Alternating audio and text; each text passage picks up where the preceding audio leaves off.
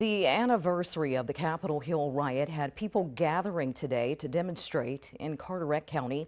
It was organized by members of the Beaufort Culture Club to honor the White House officer who died following the riot.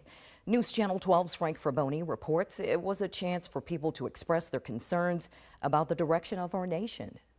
For some, this anniversary is a dark day. Yet we are about to become, by using the tools of voter suppression and gerrymandering, a one-party dictatorship. About 30 people came to share and listen. One woman talked about how politics was once a dirty word in her own home. And I think that has led to part of the problem of where we are today. Where we are is a place where U.S. Senate candidate Rhett Newton, former Beaufort mayor, believes is dangerous for our nation and its future. We need to investigate what happened prior, during, and after January the 6th so that it never happens again.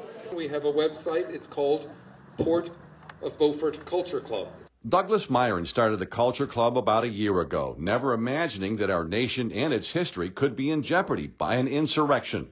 But he's hopeful we can find peace and unity in the aftermath of January 6th.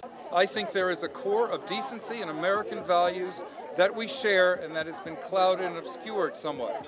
I'm not trying to invent something new. I'm trying to remind us of who we are. A reminder that we're all still Americans. In Beaufort, Frank Fraboni, News Channel 12.